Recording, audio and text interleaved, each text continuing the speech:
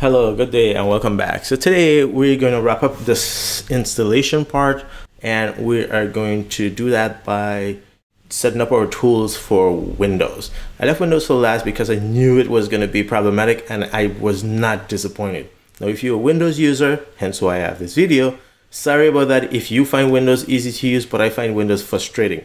And it's not because I'm a Mac user. Before I used Mac, I used to use Linux, and before Linux, I used to use Windows for years.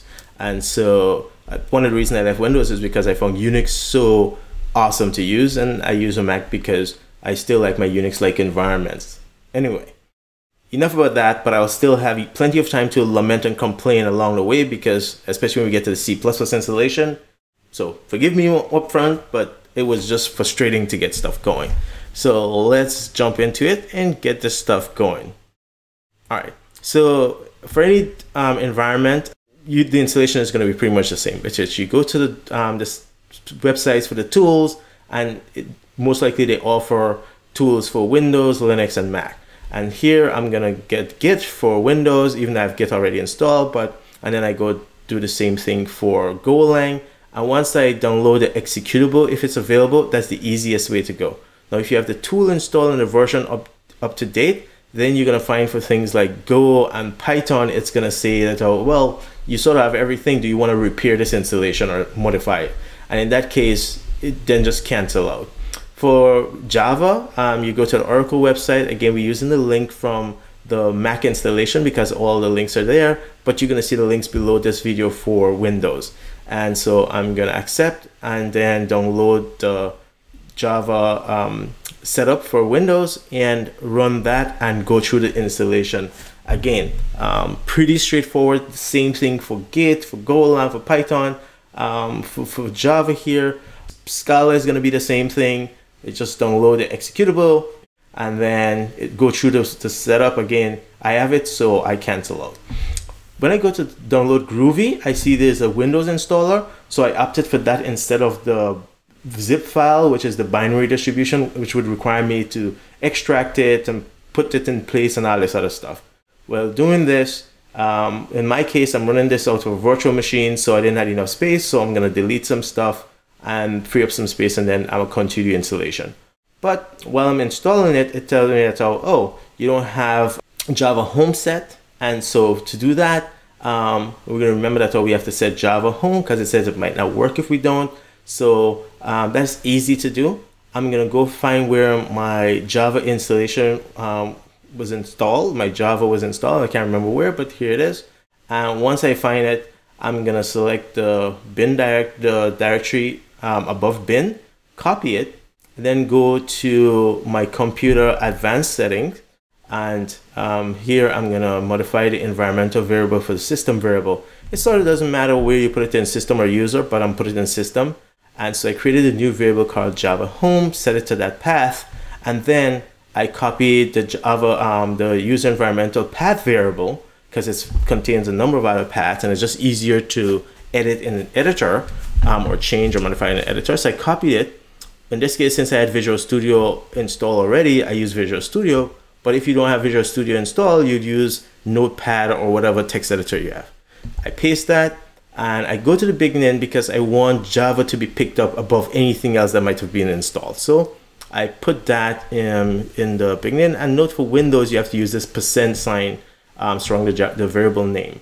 And so now I'm pointing to my Java home, and then I want to say, use the bin directory in my Java home. So not only do I need the Java home variable set so that something like Groovy can find it, but I also need to say bin directory. Then I copy this now modified environmental variable value, and I put it back in place, and I confirm that I have the correct thing by going to the beginning of that value, and I see that Java home is there. Now it's time to install Visual Studio. Again, I had Visual Studio installed, but again, download the executable and run it. When it comes to installing C++, this is so painful in Windows.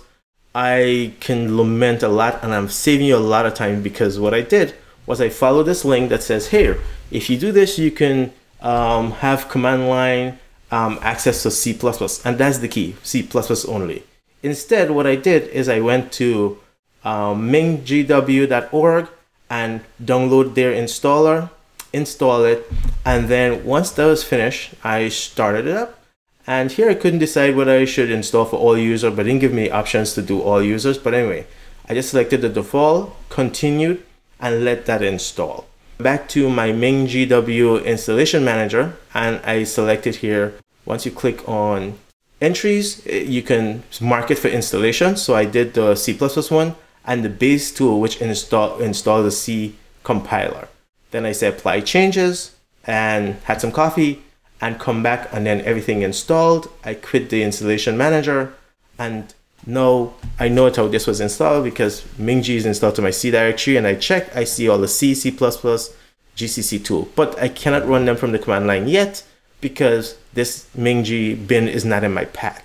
So I copy this variable and then went back again to my program properties, my system properties, and add that to my user path. And this time I don't care about putting it first, so I just stuck it at the end. So I put a semicolon and just paste it and apply, exit my bash prompt, git bash prompt, and come back in, and notice now that Visual Studio Code works. And also I have to navigate myself to the C directory where I had created the Learn Computer Programming Directory, LCP, and I had cloned Programming Language Compare from the Git repository. Now, right now, there isn't anything in there other than just slides, but I cloned it anyway, and in that directory, I created a simple example, and I tested it from the command line, and it works. Then I went into Visual Studio Code, wrote a simple C program, and again, what I want to do is I want to make sure that this works, and you can see that it's working. The thing I'm using to run it is the Run Code plugin. So if you want to test it the way I've done, do install the Run Code plugin. But that's it. After a whole lot of work that I didn't show you about installing Visual Studio, Visual C++ 2017, and what I tried to do to get it to work, I spare you all of that. Wasted a good hour of my time and downloaded like 2 gigs of data. I finally have the open source MingGW installation with C and C++ compilers, and that's working. All right. So that seemed a little fast, but I want to make this as speedy as possible and not waste your time. And so hopefully, if you're very familiar with a Windows environment and you have Visual C++ already, you can make it work, then great. If not, I suggest with the Microsoft tools, great. If not, I suggest that you use MingGW instead. All right.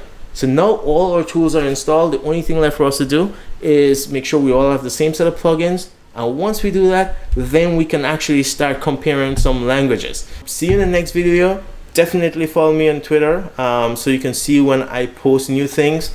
I'll try to make the tweets a little bit more interesting and the Instagram posts a little bit more interesting in the future. But right now I simply post when I just make a tweet or Instagram, whatever you call that, whenever I post a new video. So if you're following there and you didn't get to your YouTube, you can at least know something was posted, and then you can go jump on YouTube. All right. Thumbs up the video, please, and subscribe if you haven't subscribed. Definitely, please keep spreading the word. I appreciate that, and I do appreciate your time. Take care. See you soon.